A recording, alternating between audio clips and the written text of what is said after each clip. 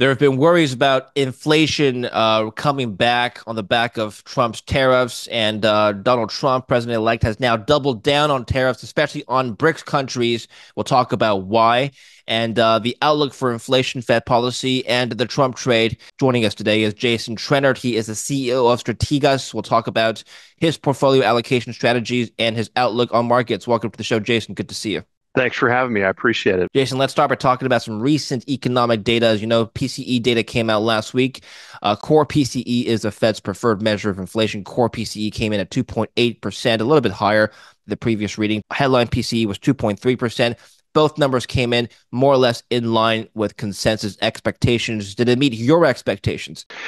They did, although I do think if you look at more broadly the data last week, and I have to say I'm not a particularly big fan of Supercore, but Supercore I believe came in at 3.5% on the PCE, and so my own opinion is that the easy progress on inflation has largely been made, and I have to say we're more worried here about a second wave of inflation, perhaps in 2026. And that would be, frankly, without the tariffs. There are a number of, whether it's historical precedent, whether it's pent-up demand for wages, whether it's deglobalization, immigration, all of those things, in my opinion, could pave the way for higher inflation. Tariffs, of course, might not help, but there's plenty of raw material for another wave of inflation without tariffs. And I think the key, frankly, for the new administration will be to, in my opinion, stop deficit spending or slow down meaningfully deficit spending that we've been so so enthusiastically participating in over the last several years. Do you think they'll be successful stopping deficit spending? That is on the agenda. They've talked about it. They've talked about making the government more efficient, among other things. Yeah, it is on the agenda. I mean, I don't think, listen, you're right now we're running budget deficits of a little less than 7% of GDP, which we've never done before when we either weren't in recession or at war. So it's pretty far out there. Stopping deficit spending is tough. Getting deficit spending to something more reasonable, like the 3 to 4% range, in my opinion, is quite possible, and that could simply just be by doing things a bit differently. I don't know if I'm as enthusiastic about getting $2 trillion out of the budget, perhaps as some others are, but there's certainly plenty to cut. You'll get some basic just improvements, even just by stopping student loan forgiveness, employee retention tax credit, other pandemic related spending that's still out there, and so that'll help. And then I think if we do things a bit more efficiently, it's a change. And I would say among my clients or institutional investors around the world, Americans are very excited about the potential for having some sort of fiscal reform. I would say clients outside the United States are excited, also a little worried, just because there is a chance the dollar strengthens very, very meaningfully on that. And so if you're managing international money, it could be a little bit of a headwind. Okay, take a look at my screen here. I'm going to read you an article from Fortune. This is documenting Deutsche Bank's views on monetary policy. Deutsche Bank warns Trump tariffs could stop Powell from cutting Fed rates at all next year. Analysts at firms like Deutsche Bank warned that incoming Trump-era policies such as inflationary tariffs, I think that's, we'll talk about that assumption, could stall further rate reductions. There's two things. One is just the details of the underlying economy that we see now, which is the consumer has remained resilient. The labor market looks more resilient and more stable than what we thought. And inflation has been higher over the last several months. We will talk about your outlook on inflation and how you define inflation per your terms. But first, let's address some of these banks' outlooks. Do you think that the Fed could stall rate reductions next year? I think, frankly, the Fed, without even discussing tariffs, my own opinion is that the Fed should slow down on its easing campaign. Personally, I didn't think the 50 basis point cut in September was really justified, just because, again, some of the easy gains on inflation have been made, but it's going to get a lot tougher, especially if your goal truly is 2%. And I have my doubts that the real goal is 2% on the Fed. But if that's your goal, it would strike me that you want to be careful for a lot of the reasons I mentioned before about easing too quickly. Historically, when we've looked at waves of inflation, what we found is that about 90% of the time you have one wave of inflation over 6%, you get a second wave of inflation.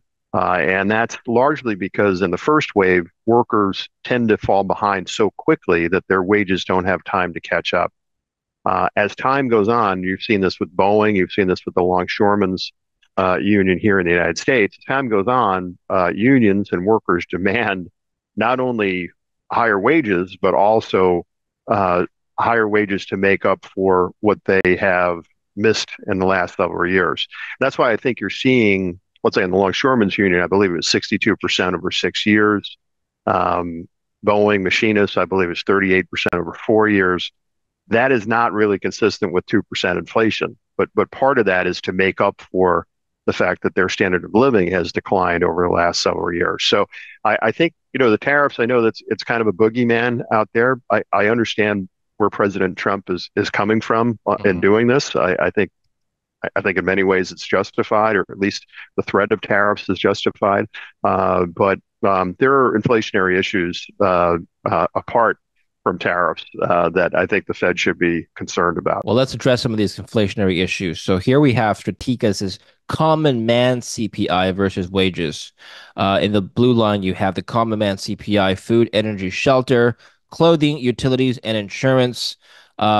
That's outpaced wages. This is interesting because if you look at, I'll just Google this real quick, the St. Louis Fed real wages, you can see that real wages have actually been rising as of late, if you just look at the last 5 years. So how did you calculate this? What's different here? Yeah, well, I think I'm not sure. We're using the employment cost index, and I think the real wages may have started to pick up just recently. Hmm. But I think if you look at inflation cumulatively, which is the way most normal people look at them, if you just use the CPI and you use the ECI, it would show the same thing, not to necessarily the same magnitude.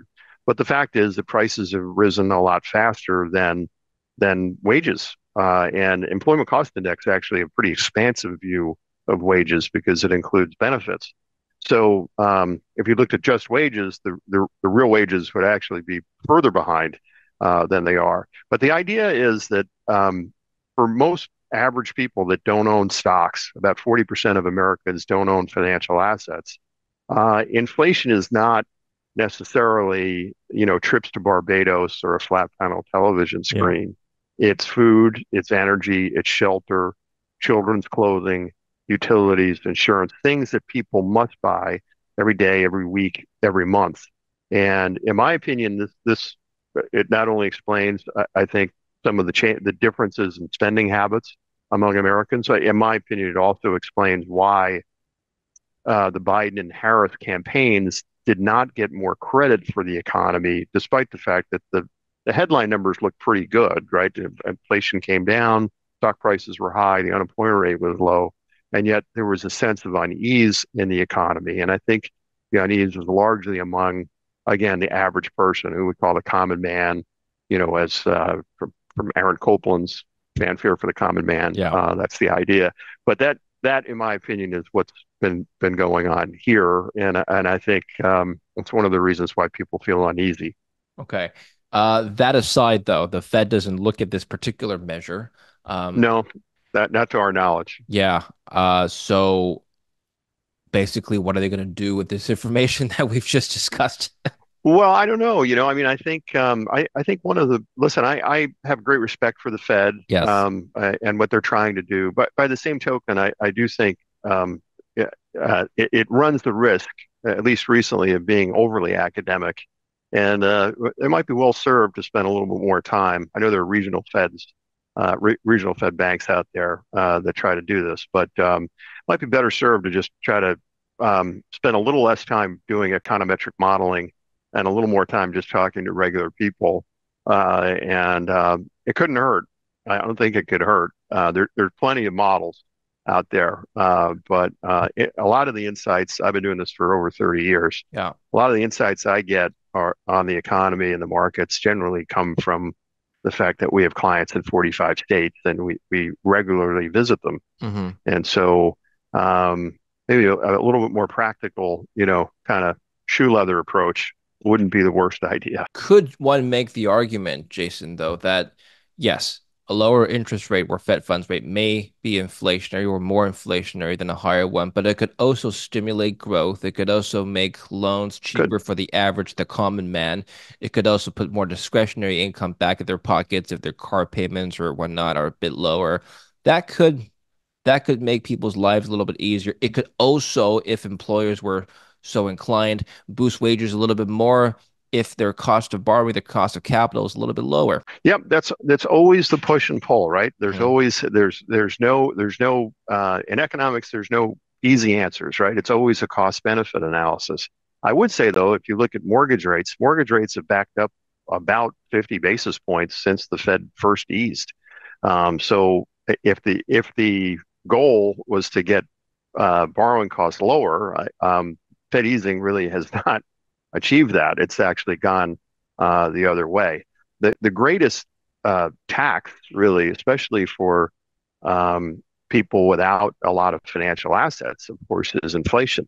And so, in my opinion, over the longer term, the average person is best served by having price stability more than anything else. So I understand the impulse, but I also believe that price stability it used to be the only mandate that changed in the late 70s, but I still think it should be the primary mandate for the Fed. I think everyone tends to benefit, both rich and poor, by having stable prices. Going back to the Deutsche Bank article I read, they used the term inflationary Trump tariffs. Do you agree that tariffs are, in this particular case, inflationary? It depends. It really depends on whether the tariffs are um, broadly applied to everything, to both goods that are produced in the U.S. And goods not produced in the U.S.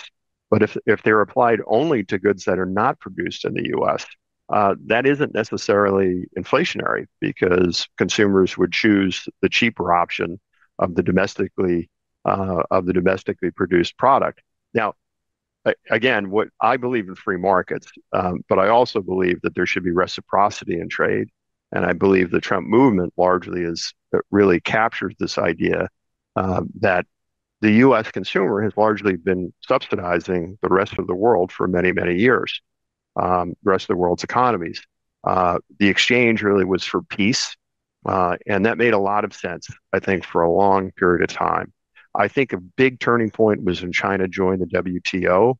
And in my opinion, at that point, what you saw is a very, very rapid deterioration in the standard of living for many Americans, especially many Americans in the middle part of the country that were doing more manufacturing work, less service-oriented work. And I think that's part of the political phenomenon that is Donald Trump.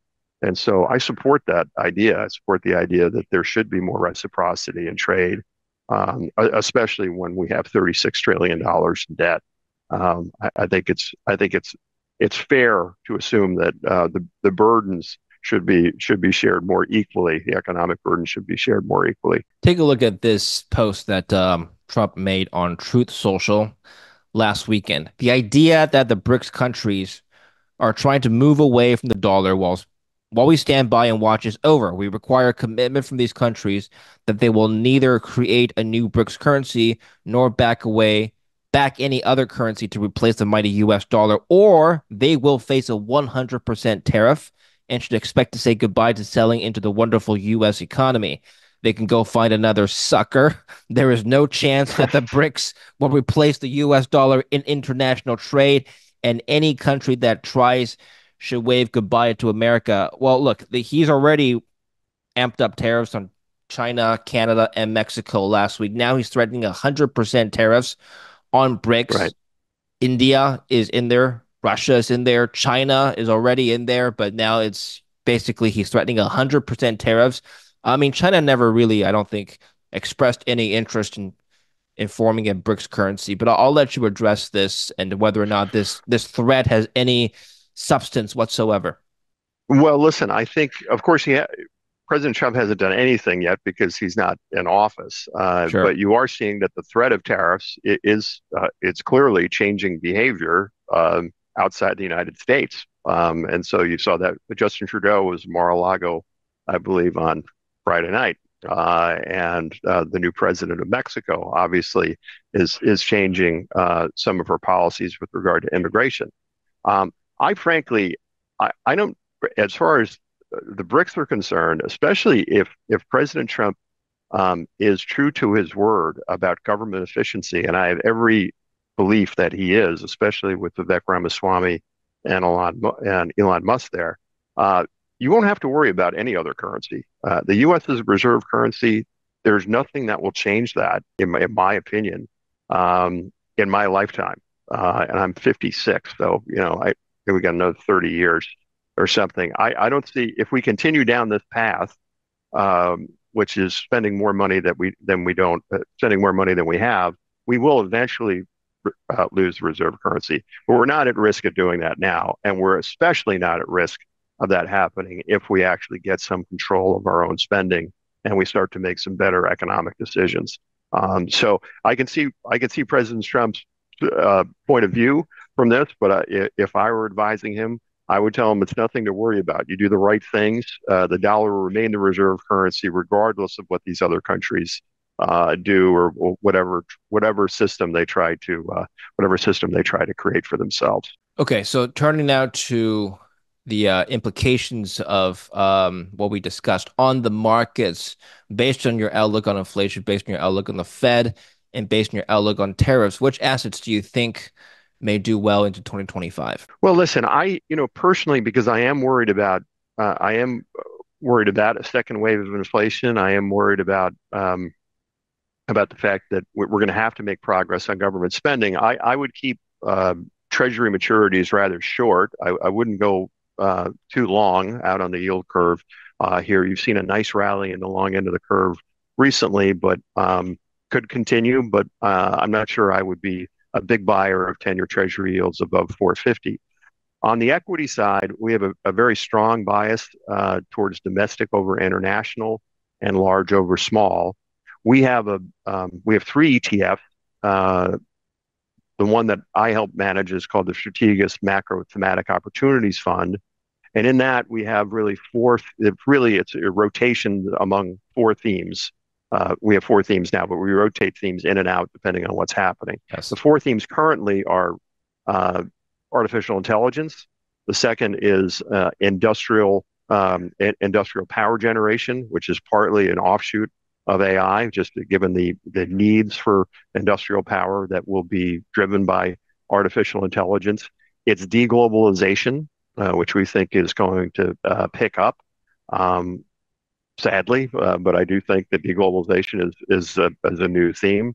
And then lastly, we have companies that we call cash flow aristocrats, companies that generate a ton of cash that will be able to withstand a potential increase in long-term interest rates should that happen. And mercifully, that fund has been outperforming the S&P 500 thus far this year by a wide margin, and we hope that continues. Cash flow aristocrats. So cash flow, meaning from the company or to the investor. They're not dividend aristocrats, right? Right. So they can be both, but Okay. it's companies that generate a ton of cash flow, and so they can make their own luck. They're not dependent upon the kindness of strangers for their own capital needs. One of the things that worries me a little bit about small caps, I know they had a great rally, but a good portion of, let's say, the Russell 2000, Yes.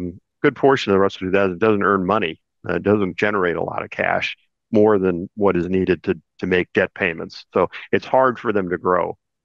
Companies like Walmart or Kroger or other companies that generate a ton of cash have the wherewithal to, again, either invest in their own companies or return money back to shareholders, and that's where we want to be in this environment. When you say that companies need to generate sufficient cash flow, how do you define sufficient cash flow?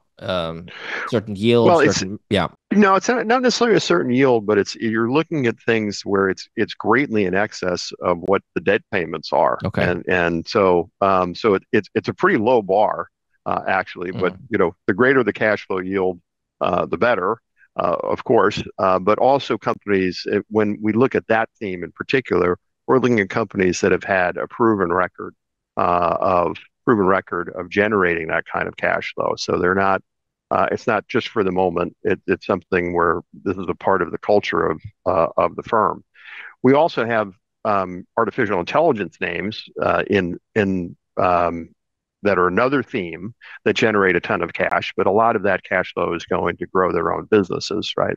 And so that's a bit different, but it's an offshoot. In our opinion, the use of the return on that cash flow is going to be quite high, given the build out of artificial intelligence. Well, are you expecting the capital structure of some of the sectors that you follow to change next year, given that interest rates are expected to fall a little bit? Do you expect people to take on more debt? I don't listen. I'm a little skeptical, frankly, that long-term interest rates are going to drop a lot more from where they are Okay. today, and that's simply because of just again, even if nothing changed, even if we had a second Biden administration or a Harris administration, um, the amount of issuance of treasuries would increase just naturally based on interest expenses alone. Because not only have we issued a ton of debt, the $36 trillion in debt, 28 trillion owed to the public, we've unfortunately funded most of that short term. So about 55% of our debt matures in the next 3 years. And as a result, the weighted average cost of our debt is lower than every part of the yield curve now. So, which means that every time we retire debt and issue new debt, the interest expense is higher than it was before. So interest expense is spiraling higher, which is going to cause issuance to increase and could cause a supply issue longer term. So that's why I think it's very, very important, going back to what we were talking about before with regard to Doge or getting some cost savings. It's very, very important in my opinion for the US government to get its act together and stop spending money it doesn't have. I will say that is a Republican and Democrat affliction. And we talk about that. I think a lot of that has been made possible by the fact that the Fed has been so willing to expand its balance sheet. It's removed any sort of sense of consequences for profligate spending for many years. But in my opinion, that's not a good long-term approach for the health of the economy. On that note, what is your outlook for the U.S. 10 years? Currently at 4.17, and it was Yeah, at pretty much 4.5 just a few weeks ago. yeah, and it was 13 months ago, if you remember, it hit about 5%. Yeah.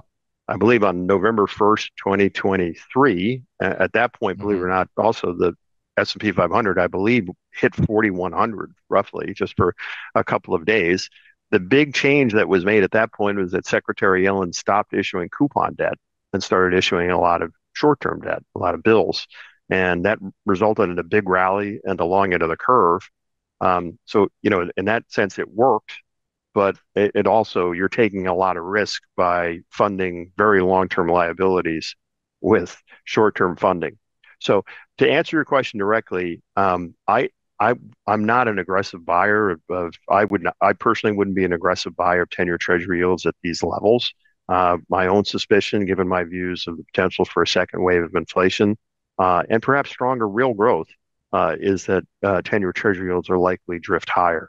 I don't see an accident waiting to happen unless we make a policy error.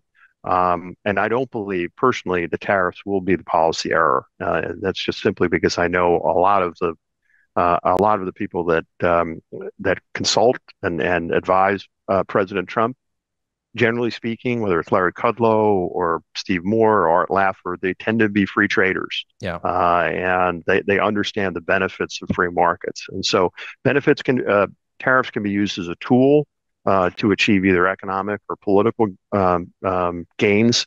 But I don't foresee President Trump using tariffs to such an extent that we risk a recession or risk a big wave of inflation. I interviewed Art Laffer. I'll tell you a joke that he told me. Laffer once said to Trump in his first term, President Trump, I don't believe you really, do want to implement all these tariffs. I believe you're a free trader at heart. I mean, look at your wives. They're from, they're imported. So I don't think apparently Trump didn't laugh at that joke. But I get your Yeah. point. Um, Yellen is not going to be the Secretary of the Treasury anymore. Investors were eagerly awaiting who would take her place. And with Scott Bessent now being appointed, how would you trade Bessent at the helm of the Treasury? His No, 333 policy, yeah, would that change your outlook? Would that change your ETF strategy?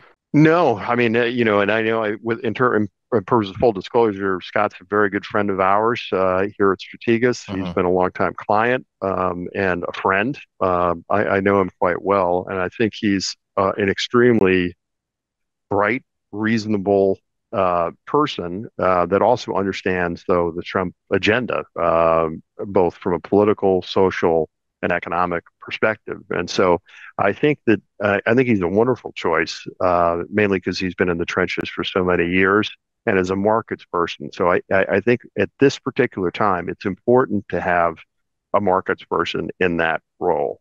Okay, as opposed to in the past, a lot of times secretaries of treasury might come from industry or they might be a Wall Street person, but not necessarily a market person.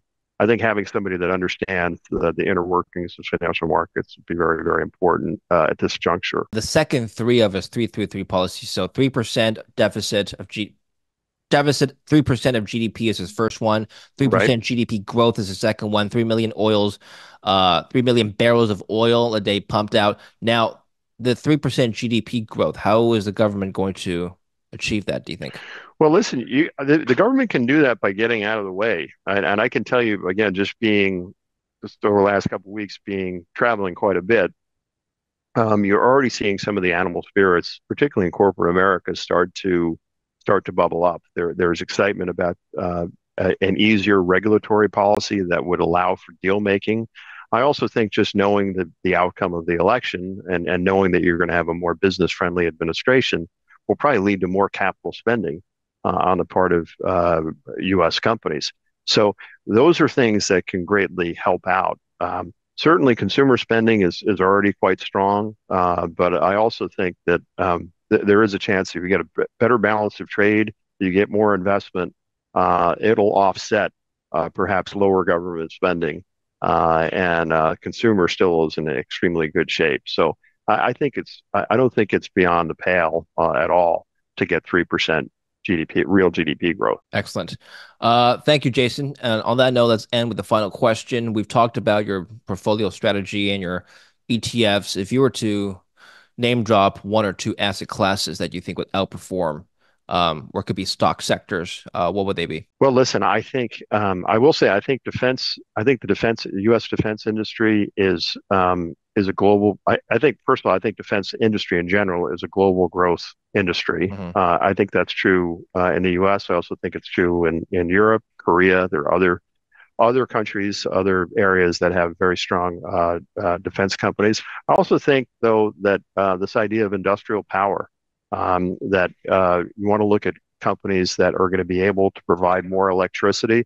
So nuclear power oriented companies like Cameco, others, I think are good places to be. And I would encourage people to take a look at the holdings of SAMT to find some of those names in which we're investing. All right. Excellent.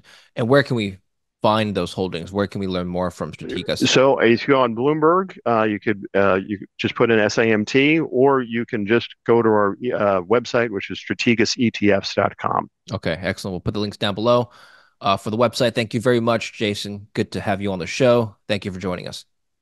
Thank you. I appreciate it. And thank you for watching. Don't forget to like and subscribe.